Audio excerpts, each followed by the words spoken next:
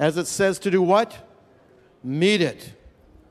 So our deacons are going forward now to do that. Also, I want to emphasize one thing, if you listen up. I saved a couple of the special things for now to announce. At 11 a.m. tomorrow, what's going to be happening? Alan Davis is going to be presenting the righteousness by faith message, which is the cure for anything that ails us. And many things do ail us. And we've got probably one of the most special things is going to happen at 4:30 p.m., which is our panel discussion. Mike Thompson, Associate Pastor at Sac Central, will be our moderator.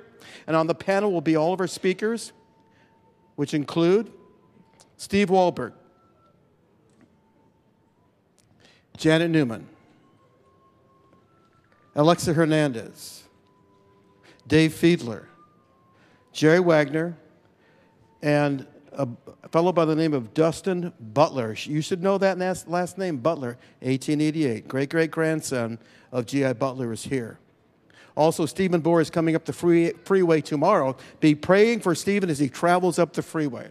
And joining us are two extra individuals not in the program will be Professor Don Riley, engineering professor from Walla Walla University. He drove this morning, and he got here at 5:45. He drove 12 hours to be here. And myself, I'm Danny Straver. I'm with Special Projects with Remnant Publications.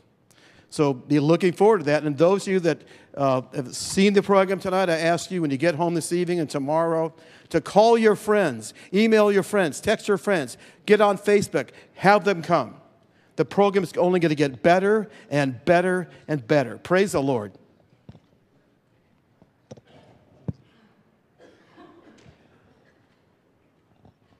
Great opportunity to take a restroom break if you need to and stretch your legs. We've just got a couple of more moments before we're ready to go here. I'm just waiting for the cue, and then we're going to have Pastor Mike Thompson introduce our next speaker. So hang tight. We thank you for being here, and we're so glad that you're supporting tonight's and this weekend's program. Just hang tight, folk. Thank you.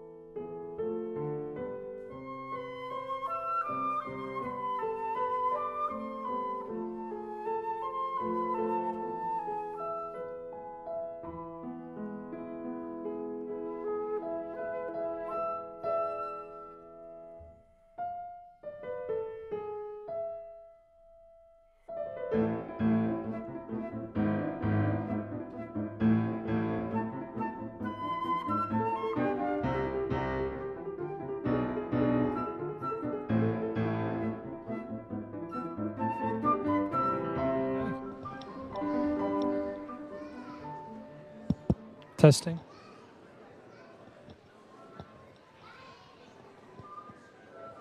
Okay, ladies and gentlemen, please take your seats. Pastor Mike Thompson, are you in the house? I'm going to have you introduce our next presenter here tonight real briefly.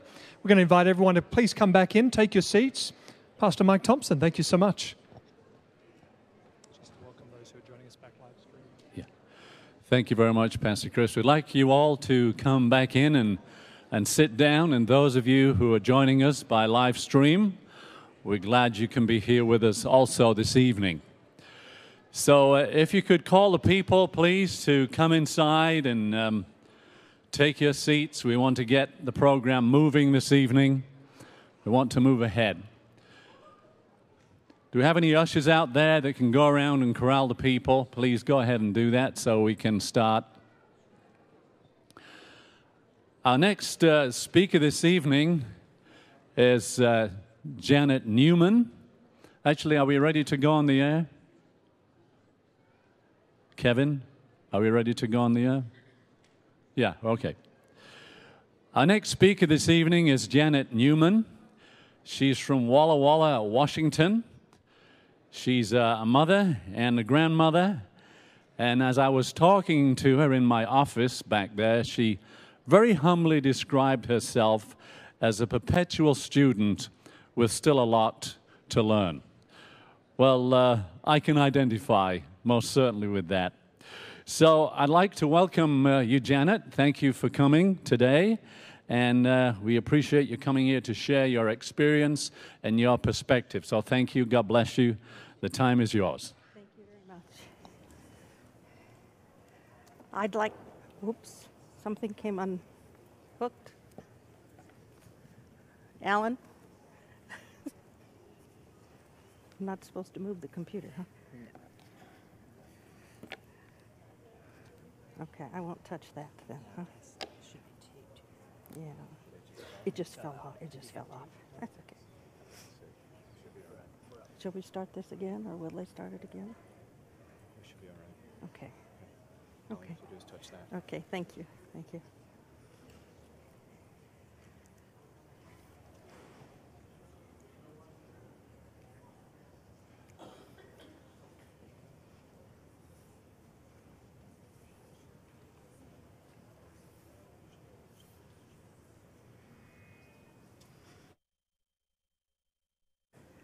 I have no text. There's no text. I have no text.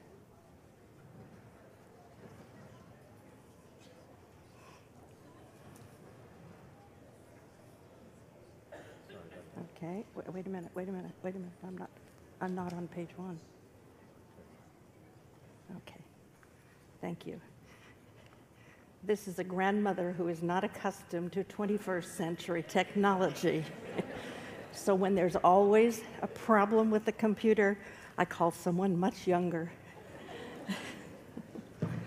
I'd like to begin first with a text as a prayer. Will you bow your heads, please?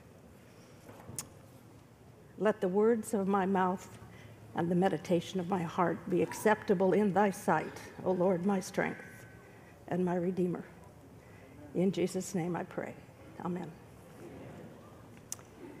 It's good to be back in Sacramento. This Central Valley was home to me for most of my childhood.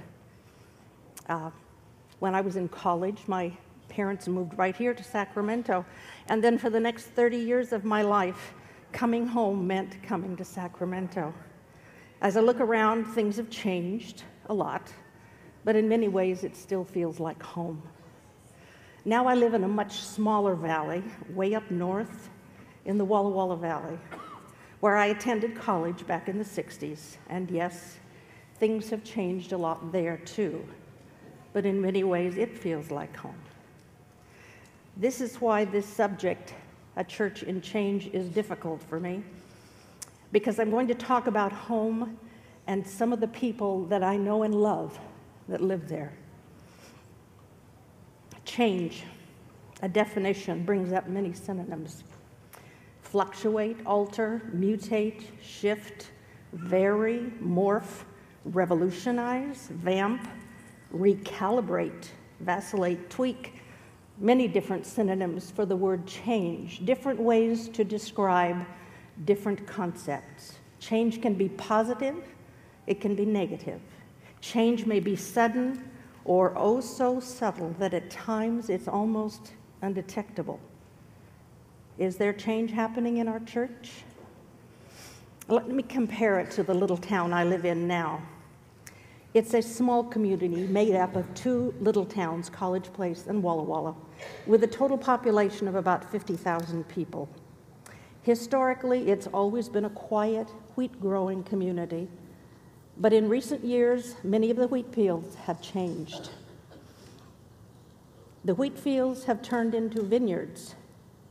And along with the vineyards came over 200 wineries, which now creates not only a new landscape, but a seasonal tourist population of wine testers. Once our quiet farming community, now it's evolved into a wine tasting destination. with tourists and all that comes with it. A bit like your own Napa Valley nearby, only on a rather smaller scale. But our Adventist community has undergone many changes too.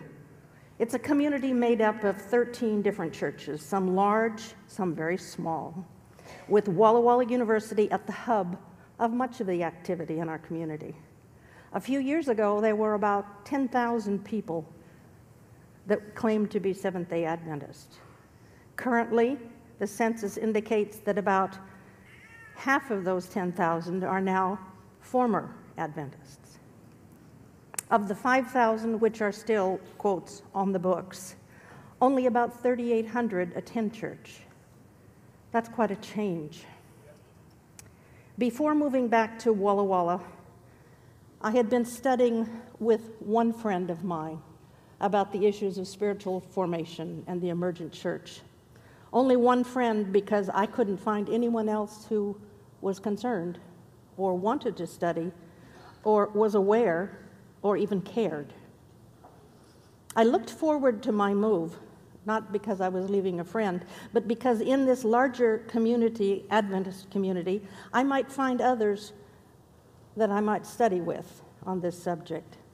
So during my first few weeks in College Place, I reconnected with some of my longtime California friends that I hadn't seen for many years. In fact, many of these friends were from Lodi Academy days. I went there back at the days when they had dormitories at Lodi. So that dates me completely. So we got together as friends from far and wide for a Sabbath day's afternoon. As we caught up on old times, I asked one friend about her husband's new book. And I said, "What's it called? And what's it about?" She said, "It's called Hunger." When I asked her what it was about, this was her response. "Some people think it has a lot to do with Catholic stuff, but it really doesn't." She must have realized that I was puzzled by that description of the book, so she promised we could get together again and talk about it when her husband got back into the country. He was traveling in Europe at the time, teaching spiritual formation. Being retired and having some time on my hands, I went home, ordered a used copy online for 98 cents plus postage, and I read it. And here my concerns began. Soon after reading Hunger, I headed for the College Place ABC to get to know the manager, a lady by the name of Carol Geisinger. I was searching for people who might be interested in studying about spiritual formation and emergent issues, and most of the things that I was studying came from non-Adventist sources. But I had recently seen Carol's name on an online petition dealing with spiritual formation, and I thought the two of us might share a mutual interest in the subject, and we did. As we gradually got to know each other, I finally asked her, "Have you read the book Hunger? And is it on your shelves here at the ABC?" She said, "Yes, it's on the shelf, but I haven't had a chance to read it." But she promised she would. And then she reached over right next to the cash register where she was working, and she handed me a book from that stack. And she said to me, "Janet, you really need to read this book. This is the book by Rick Howard. It's called Omega Rebellion. If you really want to know more about spiritual formation, you need to read this book." So I bought it, and I read it. Finally, here was a book, The Omega Rebellion, in which I found information about spiritual formation written by a Seventh-day Adventist from his own personal testimony of having been in that element before he was a Christian, experiencing going into these mystical situations.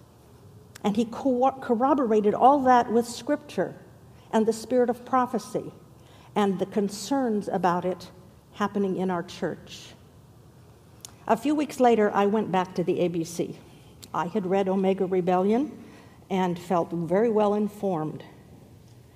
Carol had read Hunger, and she was concerned too. As we discussed the book Hunger, I asked her what later turned out to be a life-changing question.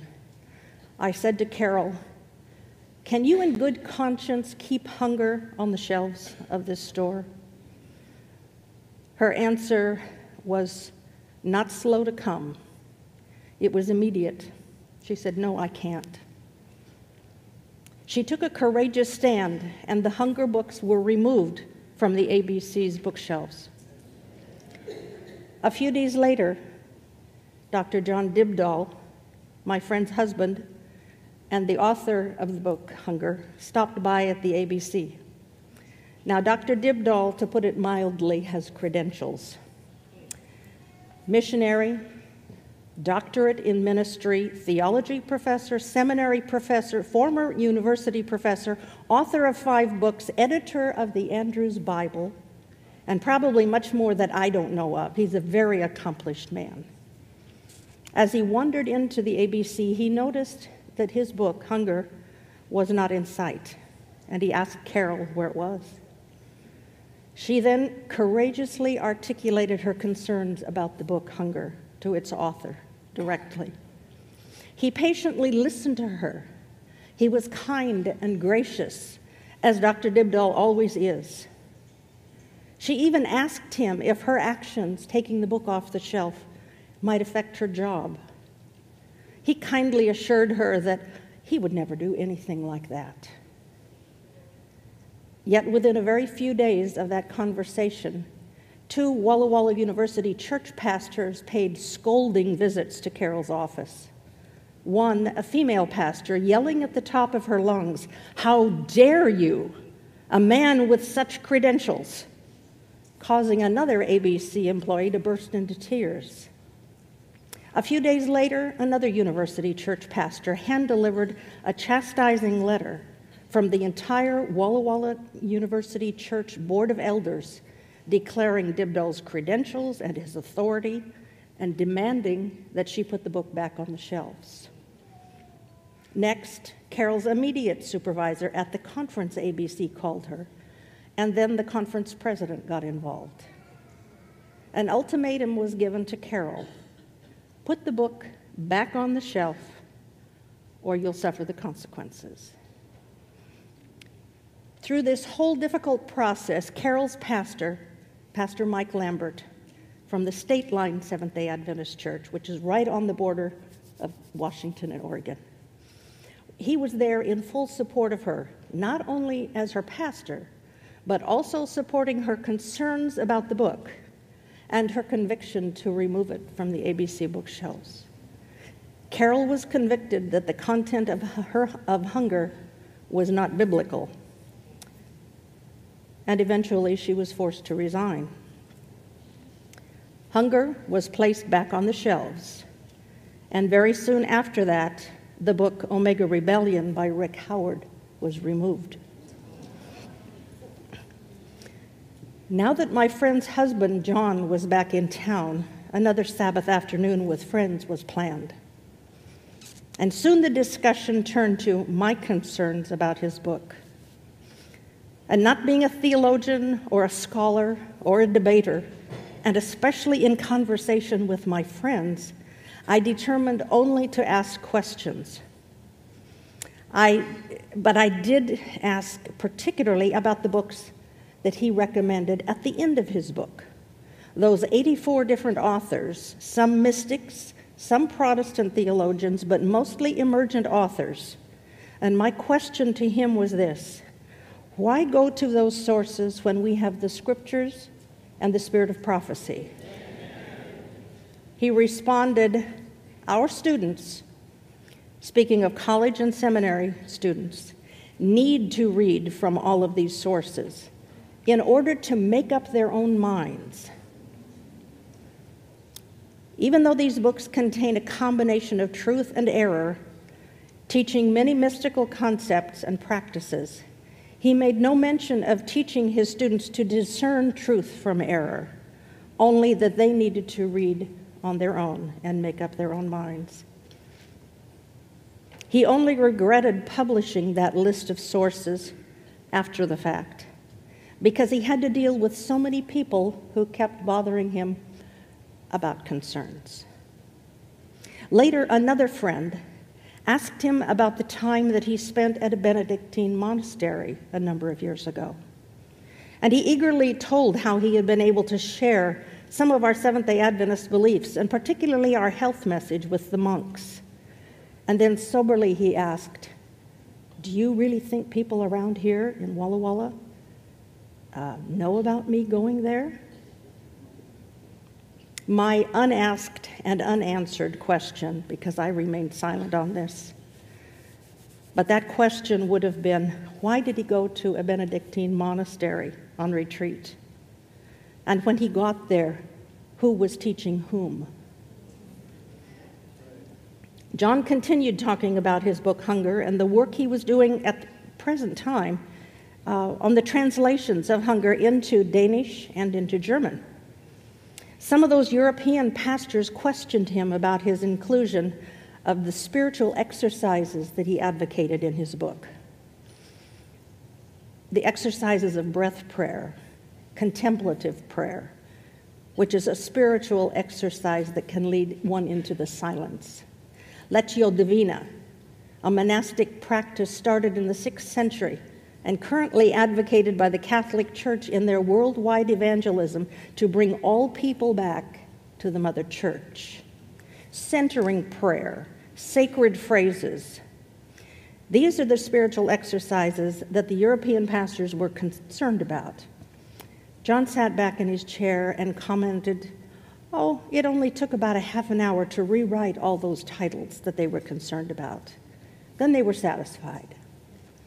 So I asked him if he actually changed any of the spiritual exercises. No, he assured me, I just renamed the exercises. The spiritual exercises all remain the same. That's a really flexible change. I want to tell you about a very special lady and a very special friend of mine. At the Walla Walla University Church, a few weeks later, an 80-year-old lady named Lois Kind was listening to her pastor, Pastor Alex Bryan, as he introduced a new program in their church, spiritual formation. Lois suddenly sat up a bit straighter and listened much more carefully. You see, Lois was not your typical 80-year-old lady. She was a retired clinical psychologist, an occasional lecturer at the university, and a pro bono counselor to anyone in need. Her last name, Kind, truly exemplified her Christian character. As she listened to her pastor, she was determined to do her own study about spiritual formation, its origin, its history. With a combined effort of several friends, Lois compiled an in-depth letter of concern to Alex Bryan, defining her study, urging him to reconsider the issue of spiritual formation, and requesting a time to speak with him. She waited. There was no response. She called for an appointment, but he was too busy. For a month, still too busy. 2 months. Not to be deterred, Lois resent her letter to her pastor, but she also added copies to the conference, union, division, and general conference presidents, too. But there was no response from anyone. So Lois went back to doing her pro bono work and quietly sitting in the pew every Sabbath. Meanwhile, again, Pastor Mike Lambert, pastor of the State Line Church, had the same kind of concerns about the introduction of spiritual formation at the University Church. And he decided to visit Alex Bryan's office to talk with him personally about the subject and the emergent authors from which he was constantly quoting.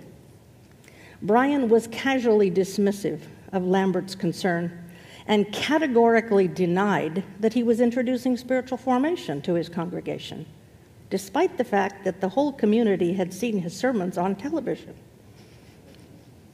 About 2 weeks later, a brand new brochure appeared. It was introduced to the University Church, telling all about a brand new program entitled Spiritual Development. It was inserted into each bulletin and sent to each home. Suddenly, spiritual formation had now a new name, and it was called spiritual development. Do you see a pattern developing here? Yes. When confronted with difficulties, we flex, we change, we modify to keep people happy. That was a real quick change. More and more quotes appeared concerning the emergent church. Authors that were on the list called encouraged reading on the pastor's website. And many of these authors' names and quotes appeared on the screens in front of the church, showing names like Brian McLaren, Leonard Sweet, Richard Foster. You've heard some of these names just in the last hour, right? Brennan Manning, Dallas Willard, Rob Bell, Henry Nouwen, all at the University Church for our students to hear about. Some of these are admitted mystics, all non-Adventist emergent church authors. Then came Alex Bryan's own book, The Green Cord Dream. It was named for the very first dream that Ellen Harmon had at the tender age of 15. This was not her first vision at 17. It was her first dream at age 15. The book that Alex Bryan wrote was called The Green Cord Dream, the very same name as this dream that Ellen White had.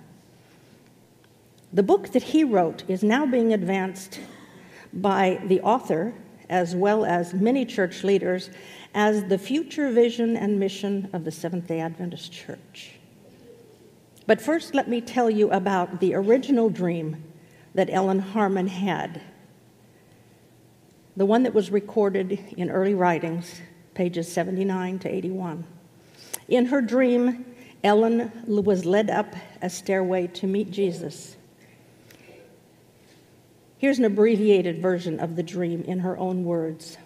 In a moment, I stood before Jesus.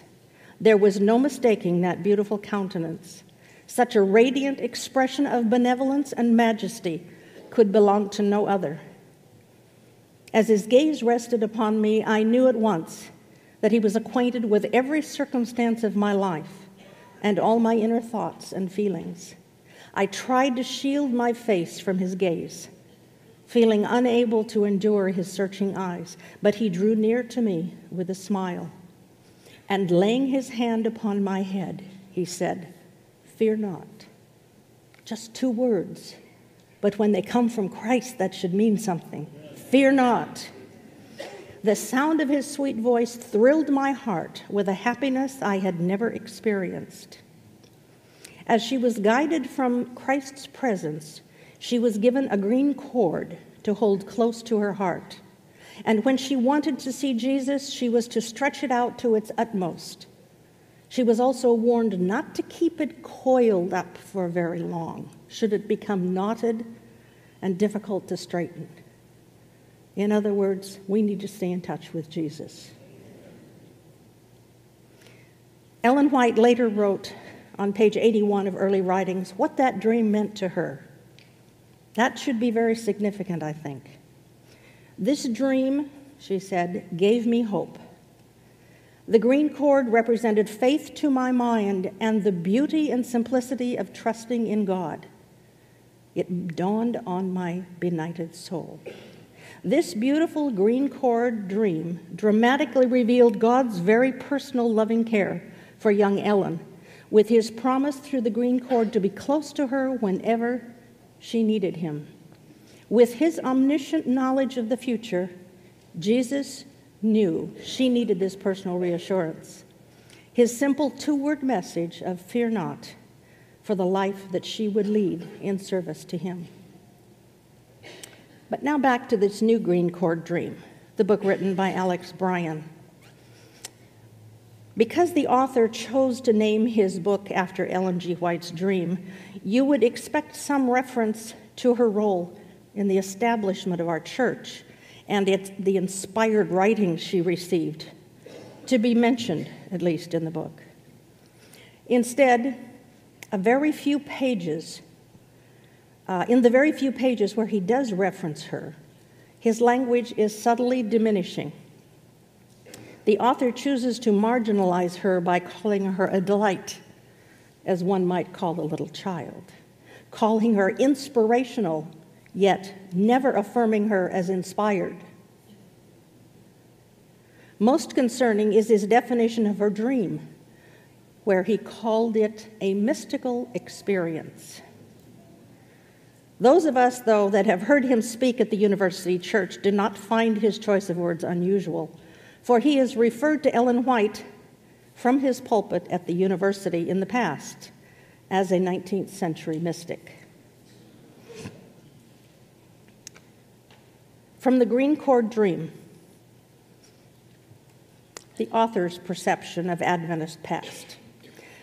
A quote, "The stream of Adventism is fed by the teardrops of disappointment. The Adventist movement was born in failure rather than success, error rather than truth, darkness rather than light, and sorrow rather than joy." Brian, in his own words, calls God a failure. He calls God in error. He calls God producing things in darkness, as he led out in the establishment of his remnant church. Instead of affirming God's leading in the establishment of his church, the author has chosen to diminish both God's leading and his church through this first page statement that he makes. Mrs. White speaks very clearly of the 1844 disappointment. Great Controversy, 374. The purposes of God were being accomplished. He was testing the hearts of those who professed to be waiting for his appearing. Could the veil separating the visible world have been swept back, the angels would have been seen drawing close to these steadfast souls and shielding them from the shafts of Satan.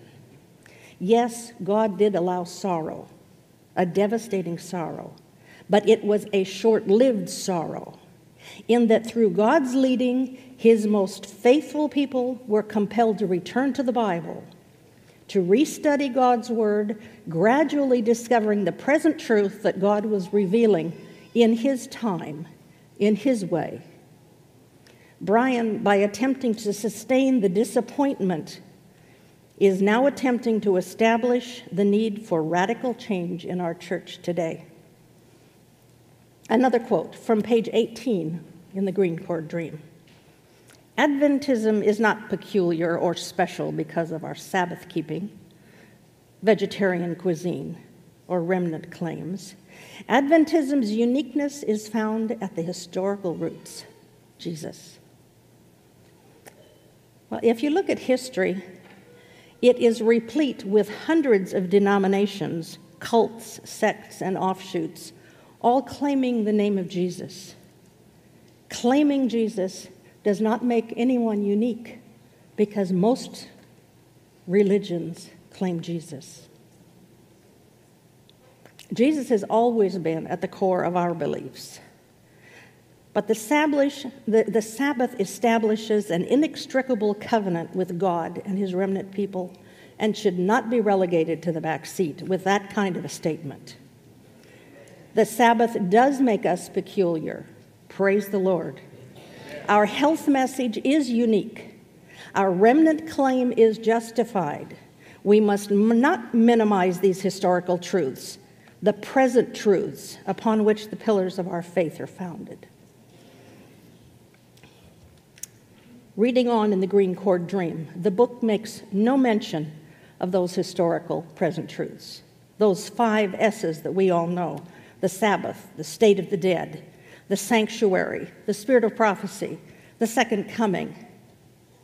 Also, there's no mention in the Green Cord Dream about the 3 angels' message or the gospel commission. Is that a complete gospel? Is this where we should be going? Look below on the screen where it says below the book cover, purported to be the future vision and mission of the church. That's what the author says this book is for. That's what many of our leaders throughout our church believe this book is for. Another quick quote. Sabbath is for worship, Yet Jesus doesn't emphasize this aspect of the day. Sabbath is for rest. Yet Jesus doesn't emphasize that either. Do these two statements affirm this essential present truth, the Sabbath, or does it diminish it? That's my question to you. Affirm or diminish? Is this change we can accept? One last quote from the Green Cord Dream. Worshiping God with our bodies is about pleasure and experiencing physicality. Creationists believe God created human flesh. The body is good. And just to prove it, God came down in the person of Jesus. Jesus came down to prove that the body is good. I thought he came down to save us from our sins. Amen. A final quote from the last page of the Green Cord Dream. Brian's conclusion summing up his message. Dust-dry 21st century Adventists can immerse themselves in the teardrops of the great disappointment. We can cultivate a simple, primal, powerful, fundamental longing to be with Jesus. We can bathe ourselves in our denomination in an deep, insatiable desire to be with Jesus. Now, by describing today's Adventists as dust dry, in need of immersion, he implies that we are a church currently without Jesus. Jesus was at the core of our beginning, and he will be the core of us for eternity. So why should we today immerse ourselves in teardrops of the disappointment? That was over 170 years ago. The disappointment is over. The tears are gone. We do not need to cultivate a primal, insatiable desire. We do not need to bathe in the temptations or the teardrops of disappointment. Our job is not to bask and bathe. We have work to do. We are commissioned by Christ to share his message of hope, not bathe in teardrops of disappointment. Readers familiar with Ellen White's writings will not discover a unity with Brian's Green Cord Dream concept, but rather a subtle, constant reiteration of ideas disparaging the historical and present-day Seventh-day Adventist Church, diminishing Bible doctrine, disdaining the need for continued Bible study, and promoting an ecumenical rather than evangelistic approach to the world. Adopting Ellen's Green Cord Dream as the title of this book, and her minimal mention of that in his text, appears to have been used for the single purpose of adding credibility to the author's thesis for change, rather than Ellen White's message of hope. Ellen White's Green Cord Dream and Alex Bryan's The Green Cord Dream have few common threads of any color. Should you think I'm the only one with these concerns about this book, here's a portion of the book review written by Gerhard Fandel, a member of the Biblical Research Institute. And I quote, "The Green Cord Dream is a book that will primarily appeal to young Adventists, and therein lies the danger. While seasoned Adventists who know the Adventist message and what it's all about can take this book in their stride, young, impressionable Adventists will come away from this book with a skewed picture of what Adventism is all about. Yes, Jesus needs to be the center of our teaching. Amen? Yes, and our lives. But who is this Jesus? And what is his message? While the Green Cord Dream contains some excellent material, particularly on the issue of violence, health, and the need to put Jesus first, the overall impression of the book conveys to the church and its teachings, it's not favorable. Is this really what our young people need? More importantly, let's get the facts and our theology straight before we do. Meanwhile, back at Lois's house, Lois is still waiting for a call, for an appointment, some kind of response from her pastor to her letter. And then a friend of hers decided she wanted to share this letter just to one person. And inadvertently, I promise you it was inadvertent. I didn't send it, but I know who did. Inadvertently, it went viral. Suddenly, everyone knew about Lois's letter. Within a few weeks, she was deluged with emails, all having read of her concerns from people all over the United States, from all around the world, Europe, Asia, Africa, Australia, South America, almost 1,200 responses, all in support of her concerns about spiritual formation in our church. All but one. There was one letter, one caustic letter from a Dr. Chuck Scriven.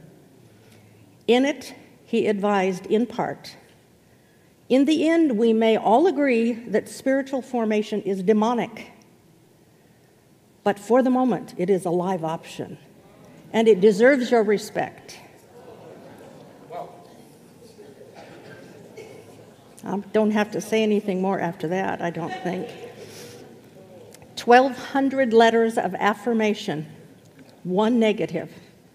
Now the pressure began for Lois.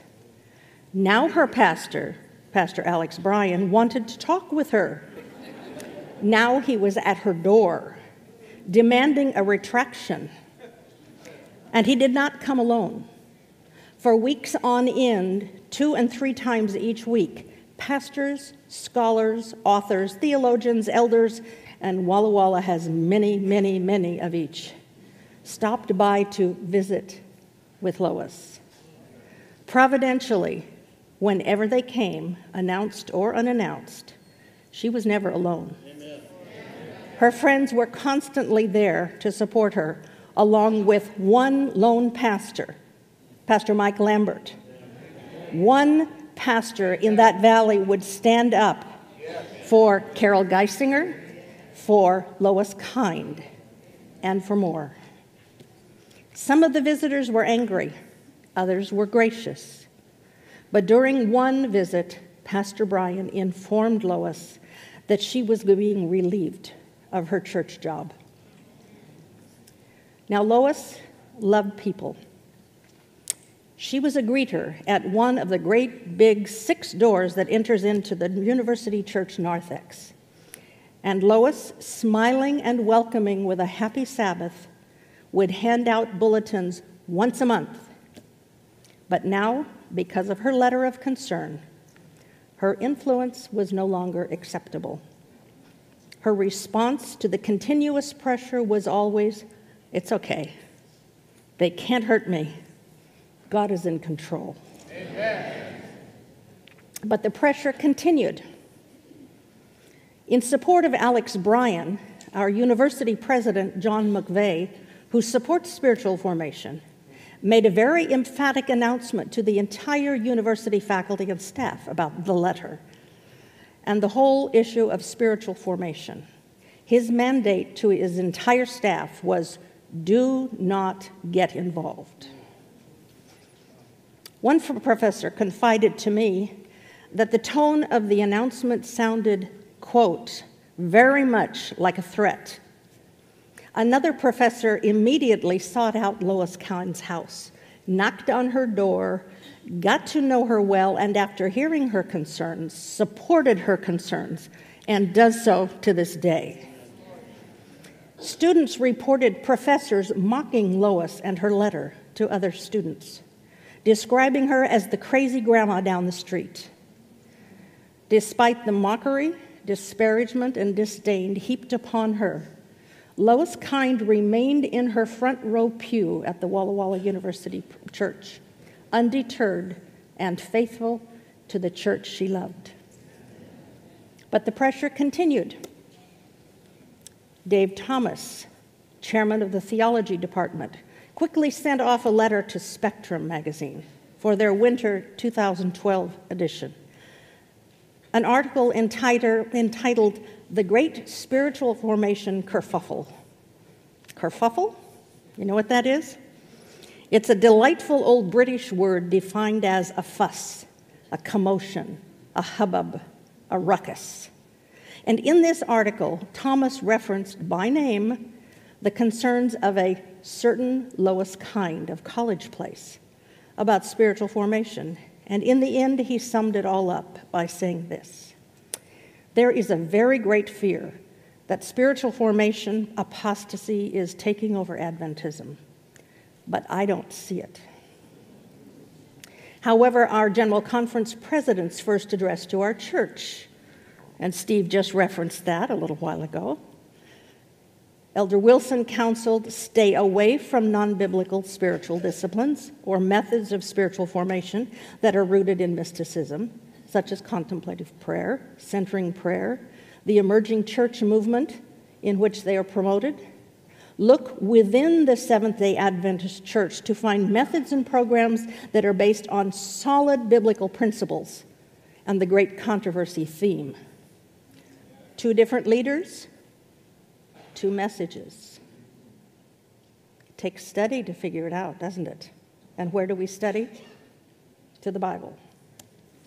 Soon Dave Thomas began visiting other local churches affirming spiritual formation.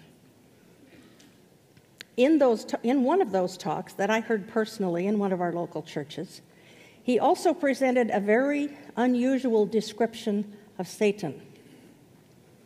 He described him as just a tired old toothless lion who is weary of the fight and can now do nothing more than gum us. To say Satan is tired and toothless is to tell us to relax. To say that Satan can do no more than gum us implies that we are in no danger. On one hand, Thomas describes spiritual formation as merely a kerfuffle, not a problem. And then on the other hand, he doesn't seem to think that Satan is much of a problem either. Again, back to last Sabbath at annual council, our General Conference President counseled us. Speaking of Satan, he is as a roaring lion going about seeking whom he may devour. He is after everyone through direct physical attacks, spiritual complacency, congregational division, denominational dissension, personal unbelief, or Laodicean apathy. We need to lean completely on Jesus, on his holy word, and on the spirit of prophecy. Amen. Who do we listen to? Which leader? You have to decide. Alex Bryan left Walla Walla University Church briefly to become the president of Kettering College in Ohio. But after a 6-month tenure, he returned, bringing with him the headquarters of the One Project. Has anyone ever heard of the One Project? Yes. Some of you have? Okay. The One Project is an organization formed about 4 years ago by 5 pastor/chaplain friends who felt the need to focus more on Jesus. The group grew quickly, and now the One Project events are held across the United States, in Australia, in Europe, with their target group appearing to be the young adults of our church. Along the way, it has developed a multitude of sponsorships and support within our church, from educational institutions to conferences to unions to the NAD and many other entities. There's several different phrases they've used to promote their efforts. Just Jesus, the supremacy of Jesus, only Jesus, Jesus all. They seem compelling. So I decided it was time to observe an event firsthand. In February of this year, the elevators opened on Seattle's Westin Hotel on the 4th floor. And a friend and I, who had gone to Seattle, were greeted with the sound of live rock music coming from our own homegrown Seventh-day Adventist rock performers. They rocked our world before after and in between each activity for the next 2 days. Present truth was the advertised theme. Since this was an Adventist gathering, I assumed present truth would still mean those unique truths that we talked about, those 5 S's. The ones that were revealed back there by our founding fathers. I've never known anything else to be called present truth. All of these framed within the context of the 3 angels' message, but never assume. Advertising is one thing, reality is another. As the event began, I began to hear a strange truth. I did not hear a Seventh-day Adventist present truth. I heard an emergent truth with a nebulous message that focuses primarily on conversation and dialogue, with the group consensus determining your direction. So we'll talk about it and then decide our truth among the group. I heard people disillusioned with an established church structure, seeking to deconstruct traditional worship. I heard the importance of a simple narrative, or the scripture, needing to be interpreted by current culture, not letting the scriptures interpret itself, but we do it within the concept of culture. And our culture is constantly changing. I heard an advocacy for a social gospel with no emphasis on evangelism. I did not hear a Seventh-day Adventist present truth. I heard an emergent truth. Recalibration. This was a term used at this event for roundtable discussions, which occurred after each one of the 13 different speakers during these 2 days. Recalibration was directed by trained facilitators, one at each table, who ensured that the conversation and dialogue never veered away from the subject of just Jesus all. Several times I tried to push the envelope a little further to discuss how our lives might change after accepting Jesus, the new heart that Christ gives us, how it changes our lives, how we want to go into even more diligent study of the Scriptures, and how we cannot help but share the gospel. Each time, I was verbally pushed back from that kind of talk. We can only talk about just Jesus. To me, and this is only my opinion, it seemed like justification without ever moving on to sanctification. During the course of that 2-day event, several speakers did speak very eloquently about the love of Jesus and the need for a closer relationship with him, while others presented the emergent message. Let me tell you about just a few. One of the very specially invited guests is the speaker, author named Leonard Sweet. You can see his impressive credentials up there on the screen. He is one of the leading thought leaders of the emergent church today. As a visiting distinguished professor at George Fox University, he was the mentor and professor to 4 out of the 5 One Project founders during their doctoral studies. Speaking about the churches of today, Sweet says in his book, Soul Tsunami, reinvent yourself, talking about the church, for the 20th century or die. Is that change? That's change. This is the same kind of change advocated by One Project leaders. A few years ago, Sweet was encouraged to read the chapter in the great controversy called Modern Revivals, where Ellen White strongly warns against false revivals in the last days. Sweet's response to this chapter was this: those are the kinds of revivals I believe in. Those are the kinds of revivals I preach. And yet, this man has been teaching our One Project leaders. Ellen White says this in Selected Messages, Volume 2, page 371. There is to be no compromise with those who make void the law of God. It is not safe to rely upon them as counselors. You are not to look to the world in order to learn what you shall write and publish or what you shall speak. Let your words, and this is quoting now from 2 Peter 1:16, let all your words testify. We have not followed cunningly devised fables. Can we testify to that? I hope so. The introduction to the whole event was given, a very brief introduction, was given by Japheth de Oliveira. He was a co-founder of the One Project. He gave the welcome and set for me a very unsettling tone with these few statements. It's time to change our minds. It's okay to turn around 180 degrees. The more we know, the more uncertain we become. Nothing is etched in stone. Did you see those tablets that Steve held up here? Yes. There is something etched in stone, and it does not change. And to hear someone who is leading our youth say nothing is etched in stone, that causes me concern. He continued with a definition of present truth.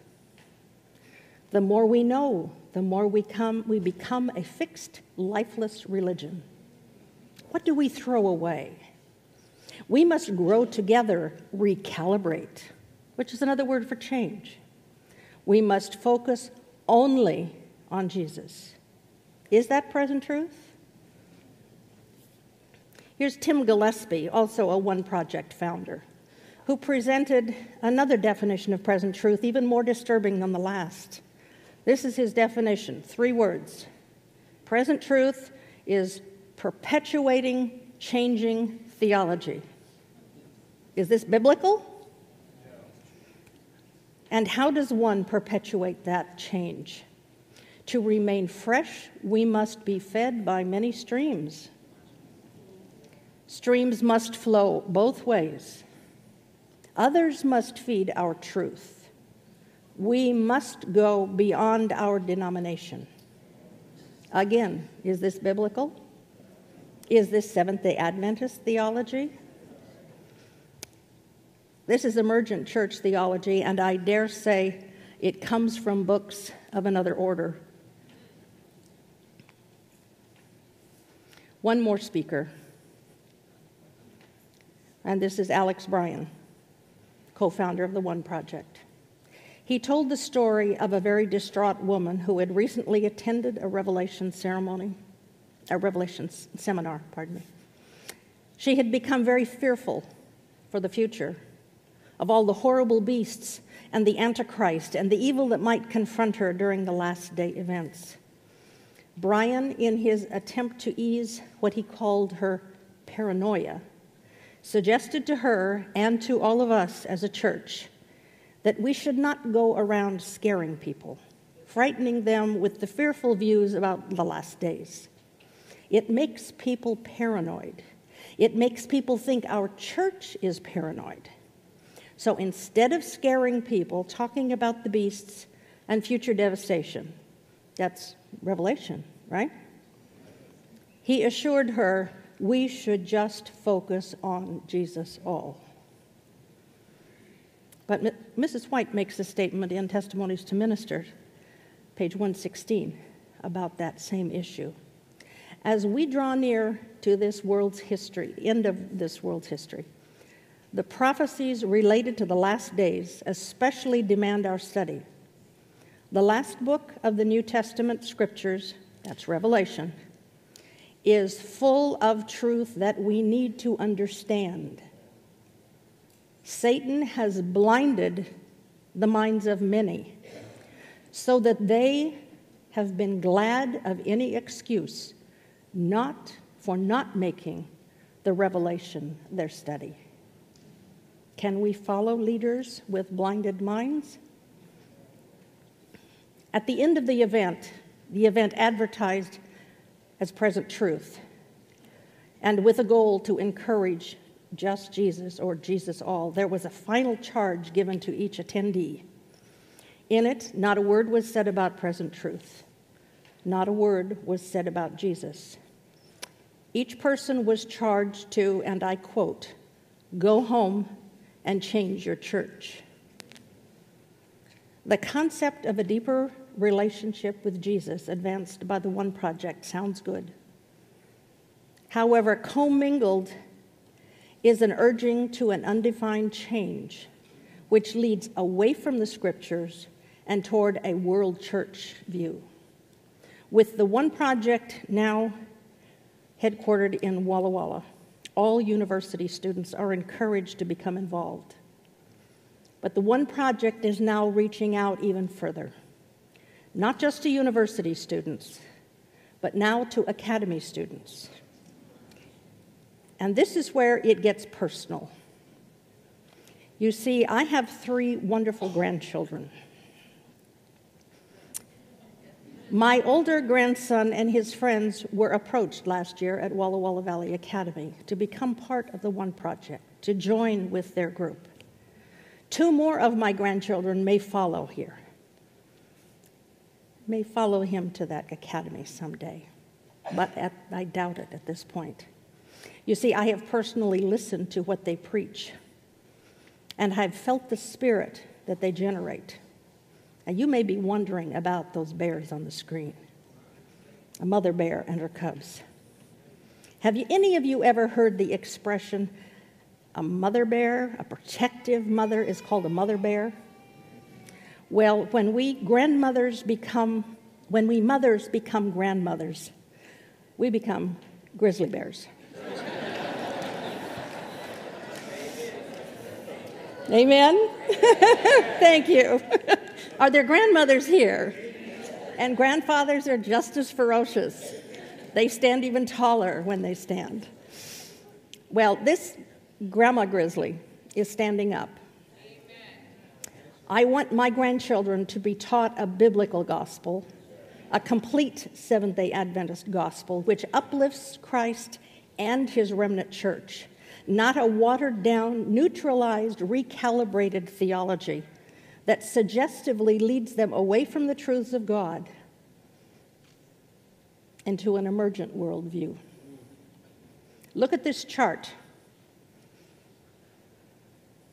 You read the title up there? A global plan for the future, a management structure. It shows the One Project leaders placed at all levels of leadership throughout the entire structure of our world church. This is a plan to take One Project theology to our entire Adventist world. Now I have to talk about Mike Lambert again. He is a man dear to my heart. He is my pastor. And he speaks Bible truth, always. He was unafraid to stand up for Carol Geisinger. He was unafraid to defend Lois Kind. He has spoken up against the book Hunger, the One Project, spiritual formation, the emergent church, and the Green Cord Dream. And because of his standing up on these many issues, the road to and from our conference office is very well traveled. As Pastor Mike is often summoned by the conference president, 2 of them, in fact, have summoned him at different times. And they're not pleased when he speaks out concerning these issues. Whenever he is reprimanded, he has a pat response that he always gives to them. He says this, "Show me where I'm not in accordance with the Bible, and I will humbly apologize to my congregation." He's one pastor in 13 churches, and many of those churches have more than one pastor, so there are many more pastors involved. One pastor in the Walla Walla Valley has stood to his feet, but he doesn't just preach from the pulpit. His focus is also on the youth. The State Line Youth Sabbath School is regularly taught by Pastor Mike and another church member, Ron Duffield, who's the author of Return of the Latter Rain. Some of you may recognize that book. Together, they have developed a DVD about spiritual formation and the emergent church for the youth, teaching them about the history of it, its terminology, its leaders, diminishing theology, its ecumenical goals, and how to discern truth, comparing all with the Bible. We have been given a biblical imperative to study, and now it is even more essential. I never thought I would ever say this about my church in my life. But today, we cannot always count on hearing the full gospel of Jesus Christ from every Adventist pulpit. And it pains me to say that, but I'm afraid it's true. I've been speaking to you about a few events which have occurred in my community around me, among friends, for the last several years. But it's not just a local concern. Our entire church is being targeted in many ways by subtle and at times overt change. Only a few have had the courage to stand up and speak out. One lost her job. Others have been disparaged. Some, in concern for their jobs and their reputations, remain silent. And others simply choose to ignore the warning signs. Review and Herald, September 9, 1873, Mrs. White said this: "If God abhors one sin above another, of which his people are guilty, it is of doing nothing in case of emergency. Indifference or neutrality in a religious crisis is regarded of God as a grievous crime and equal to the very worst type of hostility against God. Can we remain silent? Should we remain silent? No. Whether perceived or not, we are in a religious crisis. Whether it's called spiritual formation, spiritual discipline, emergent church, or the new and up-and-coming term some of you may have heard called the convergent church, which is totally ecumenical. Call it what you will. It's not biblical, it's gradual, it's subtle, and its ultimate goal is ecumenical. That means eliminating a remnant. And it's on its way to a church near you. Some of you may be concerned that I have spoken too candidly about people by name.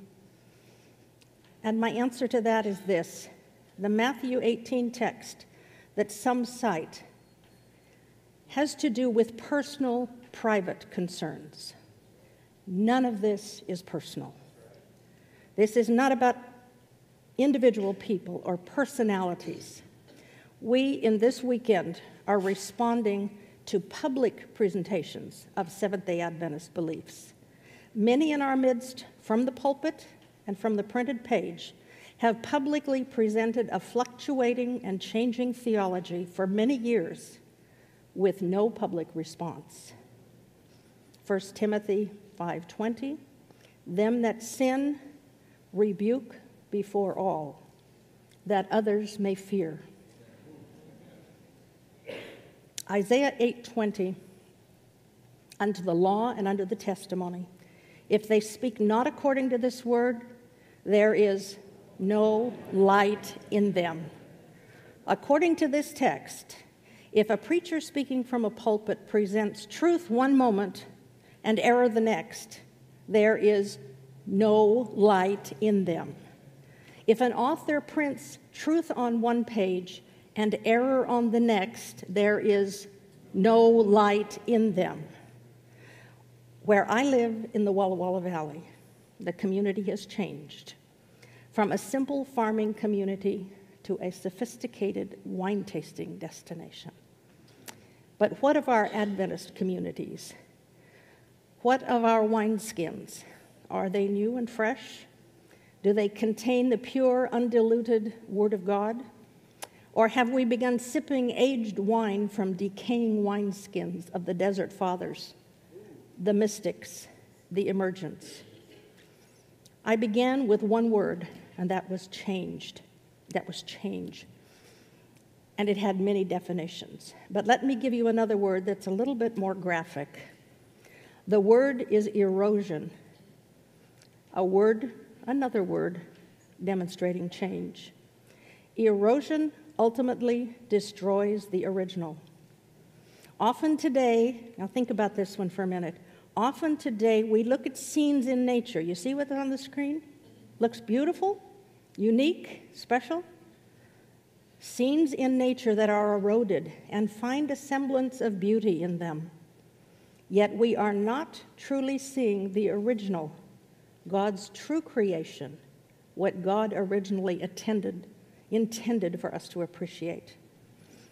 My prayer is that we do not allow the uniqueness, the excitement, the novelty of a newly advocated change to cause erosion of verified biblical truth. A group consensus of conversation and dialogue must not govern truth. Let the scriptures only be your truth. Again, Isaiah 8:20, unto the law and the testimony, if they speak not according to this word, there is no light in them. Carve this text in your heart and personally verify all that you see and hear from God's word. Then stand up and speak without fear in defense of God's word. Trust his word. His word must not be changed. Thank you.